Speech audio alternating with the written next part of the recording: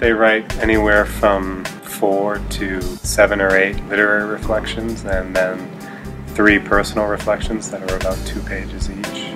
And then they write an essay that's anywhere from 6 to 8 pages, plus the assignment, and then the portfolio itself. So it's quite a bit of grading. But it's worth it. Ding!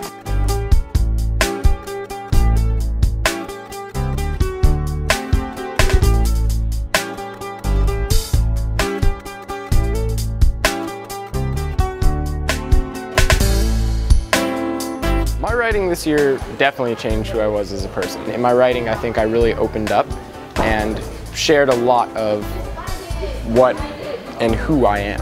Writing is not only about discovering yourself, but also about healing. And it really makes you introspective of your growth and where you see yourself going in the future. Or that coming of age takes time, and it's a process that requires separate events that eventually lead to the grand conclusion.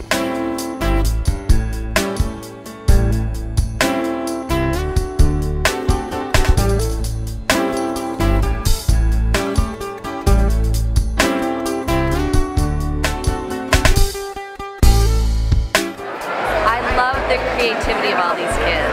It's astounding. Yeah, it's very touching. I'm really joyful to see that she's so expressive. It's a window to their mind, it's a window to their personality. It's very impressive. It goes beyond your expectation. It goes beyond what you would have extrapolated from the previous year. The enthusiasm actually that my son had. He tells the truth.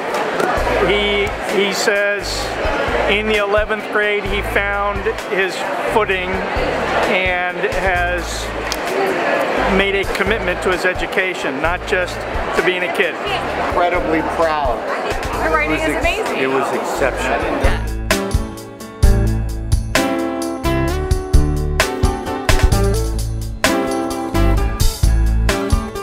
It's wonderful to see his reflection for the year and how much of a positive impact Sage had on his freshman year.